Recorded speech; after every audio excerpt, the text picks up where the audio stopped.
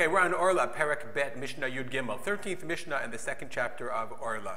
Very interesting Mishnah. The Mishnah says the following: Kelim shesachan b'shem mitameh. Let's say I have a shoe or a baseball glove or whatever, a leather utensil, a leather item. Sachan, lasuch means to anoint it, or I smeared it with oil, but the oil was tameh.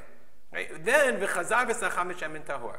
And then I went back and I re-smeared it. I oiled it with tahor oil.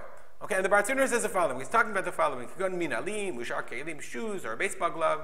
Okay, ve'achar shesachan b'shem tameh. I v'chazar v'sachan b'shem tameh. When did I go re-oil them?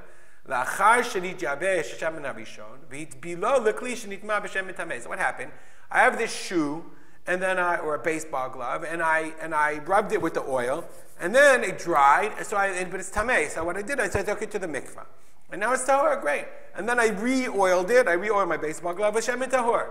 Or I did it the other way around. First, I did shemen tahor, v'chazar v'chasacham b'shemen tameh, and then I re-anointed it with shemen tameh, and then it dried, and then I took it to the mikvah. So now it's tahor.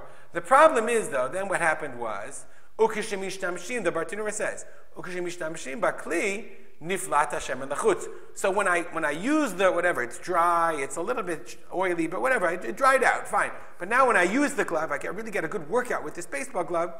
Okay, niflat shemen lachutz. Oil comes out. And we want to know now, this oil that comes out, is it tahor oil or is it tameh oil? So I remember when I learned computer science, there's two rules about this concept in computers. Okay, the first one, let me see if I can find it. We'll dedicate the learning to the memory of my father, Rab Simcha ben Yitzchak Kalman. And here's my email address if you want to contact me. I just thought, when I went in computers, we were learning like searching and sorting and all that kind of stuff.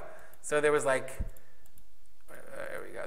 There was two rules. There was FIFO, which is what's called first in, first out.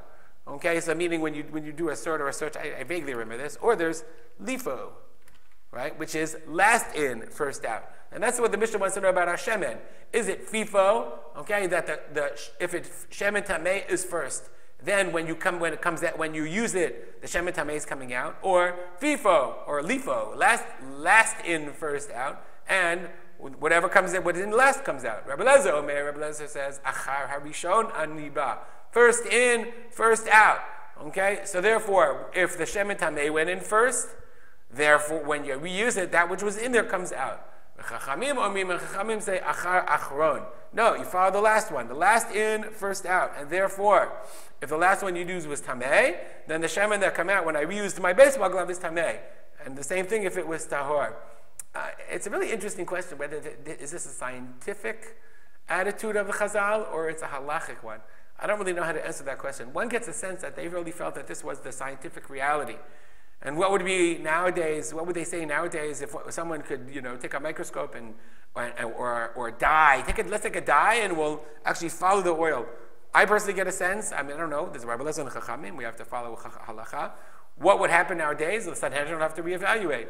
One does get the sense that it's both. That the oils that become sucked into the baseball glove or the shoe get mixed in together, and both tameh and tahor come out. But who really knows? And so then when they build the Sanhedrin, we'll have to figure it out. All right, have a good day.